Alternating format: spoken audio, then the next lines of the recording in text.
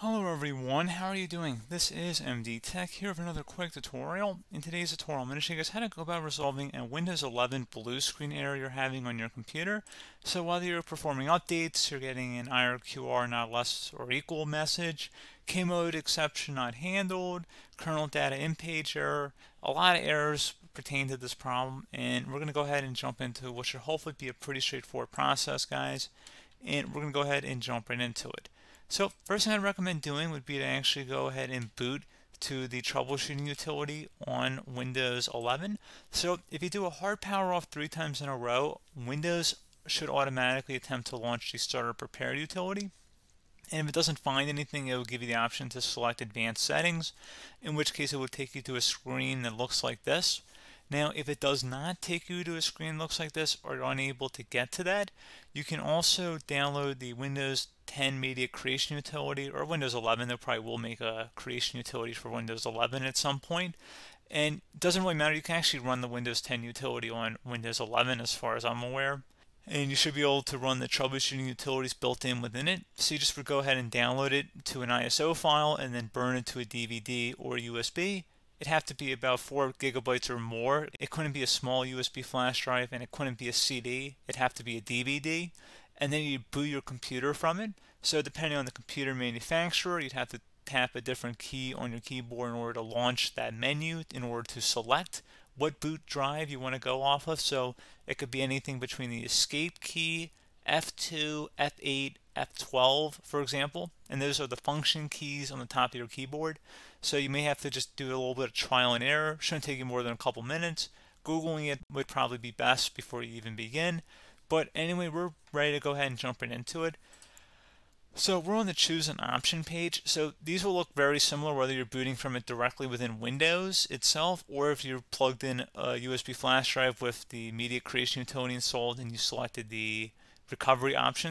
So when you are setting up your Windows 11 installation or Windows 10, depending on the drive you're using, there should be an option to repair your computer in the bottom left corner of the dialog window, one of the first screens that comes up.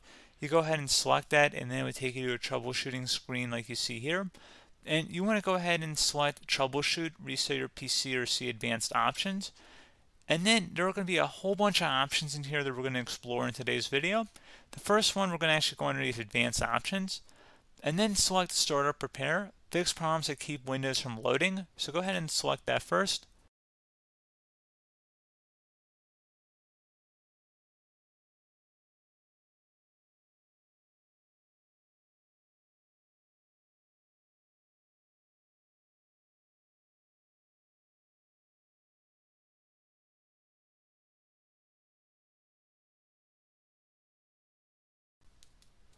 Okay, so you can see it could not repair our PC. That was our first option we could try. Something else, if we go back into advanced options here and then select troubleshoot, we're going to go underneath advanced options again. You can go ahead and actually access safe mode by selecting startup settings. And then if you select the restart button, you have the option on the screen, select safe mode with networking, which will give you a key on the screen. It'll tell you which key to press to enter that. I believe it's the F7 key. It'll do that for you. I'm not going to go over that in today's tutorial because I don't really want to go into safe mode, but you're more than welcome to attempt that by going into here and then selecting restart. Again, it'll launch another screen. It'll say what key do you want to press, and it'll give you like 7 or 8 different options, and you want to select safe mode with networking. There's also an option for a command prompt too, but that's going to be something we're going to cover later in this video, and we don't even have to go through that in order to access it. So that's why I'm not going to really push for that, because unless you know exactly what's causing the problem, you probably don't need to go into safe mode. Unless you're trying to recover files, in which case then you definitely can go into safe mode, but we're trying to actually recover our computer here. So I hope that makes sense. Something else we can also try here as well would be to uninstall updates, remove recently installed quality or feature updates from Windows. So if you go ahead and select that, you can uninstall the latest quality updates, which generally is the more day-to-day updates. Feature updates are the less regularly released ones, like the big ones. I would equate it to service packs in like Windows 7 and Windows Vista and Windows XP. So larger updates that occur once or twice a year at most. And the quality updates are more just a regular update. So probably obviously depend. It'll take longer if you're going to try and uninstall the latest feature update versus quality update, and maybe you don't need to go back that far. So just giving you guys a couple of pointers with that. Something else you can also look at here, and we're going to jump into the command prompt in a little bit, but you can select System Restore, which will use a restore point recorded on your PC to restore Windows. And this is something I would highly recommend here, guys. So select Next. Assuming you have a restore point saved on your computer, you go ahead and select the most recently created one, and you'll select Next, and then you'll select the drive. You shouldn't actually have to select the drive. You can scan for affected programs, but we're going to keep it all default here, and then we're going to select Finish. So once started, System Restore cannot be interrupted. Do you want to continue? I think we're going to select yes. I don't think we have anything better to do on our computer right now, so just give it a moment here to initialize. It will take a couple minutes to run, obviously depending on how large your hard drive is and how much is saved on the System Restore point. So just give it a couple minutes here.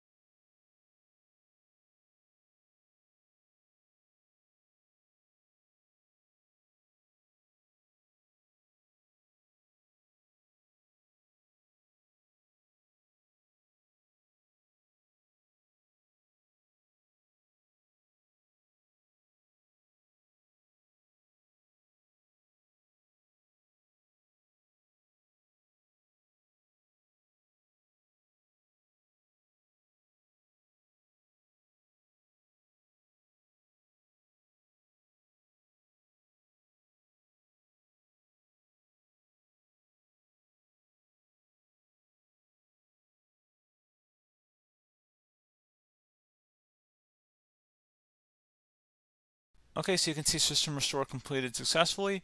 The system has been restored. Your documents have not been affected. Click the Restart button to restart your computer. Go ahead and select Restart.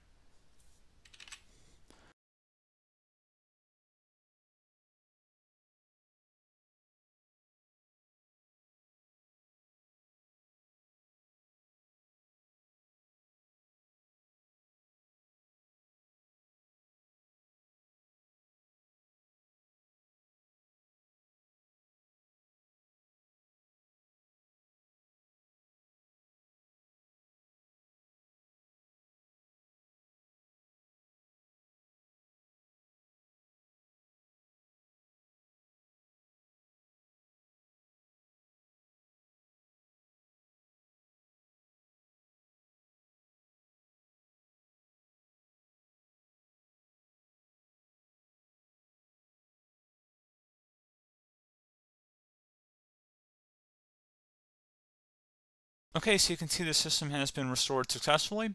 We're going to go over a couple different methods addition to that if that did not work. So I'm just going to pause the video and we're going to start back on the recovery screen that we started with. Okay, so a couple other things we can try here too. If you go back into troubleshoot, you can select Reset Your PC, let you choose to keep or remove your personal files and then reinstalls Windows.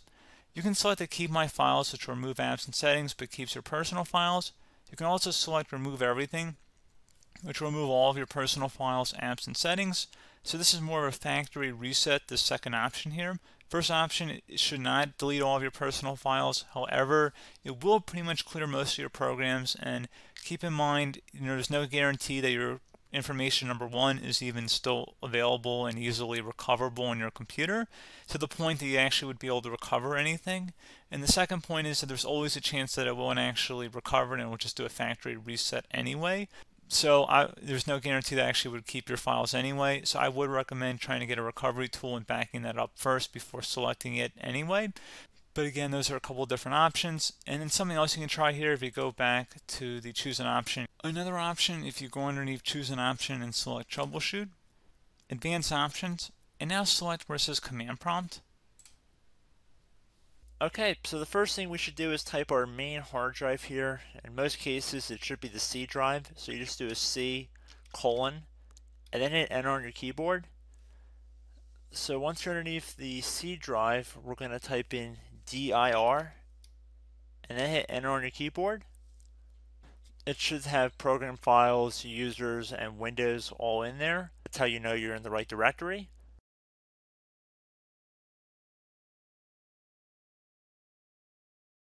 In some cases, it might be the D drive as well, so just keep that in mind.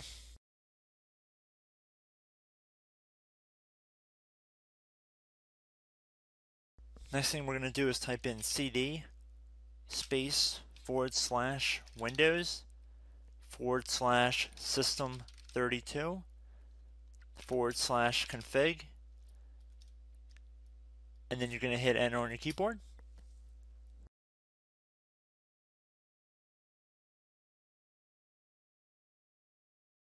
So now you're going to type md space backup. If you've seen other tutorials, it might also say to put down md backup. That's because the backup name is pretty common when you want to back something up. So you can name this whatever you want, doesn't have to be backup. So if you've already made a backup folder in the past, you could do backup 1, for example. So once you're done setting the name you want the backup to be called, hit enter on your keyboard again.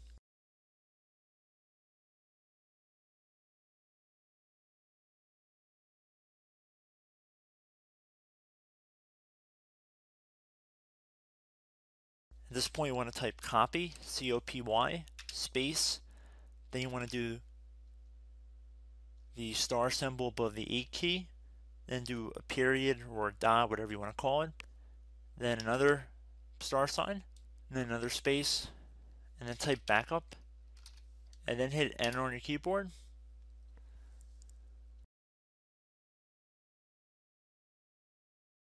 Now you want to type cd reg back, REG BACK, and then hit enter on your keyboard. So now that we are under the reg back, so now you want to type dir again, and then hit enter.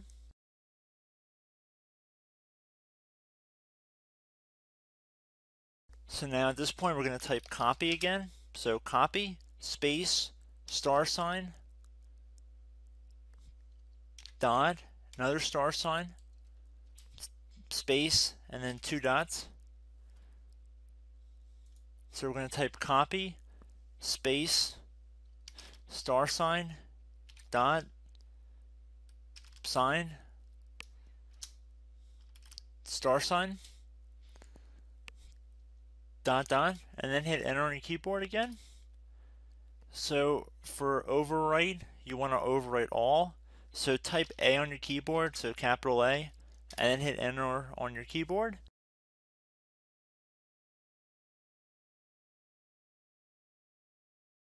So at this point, you should be good to go. You can close out of the command prompt window, and if you accidentally continue to Windows 10, you should be all set. So I hope one of these 3 or 4 different methods we went through in this tutorial helped you guys out. Again, I'm not sure if you guys heard me earlier, but try to go back into your safe mode if possible and uninstall any programs you know might be conflicting with the Windows startup if you can get into safe mode. So just keep that in mind. Something very simple like that could be blocking up everything. So again, I hope this tutorial helped you guys out, and I will catch you in the next tutorial. Goodbye.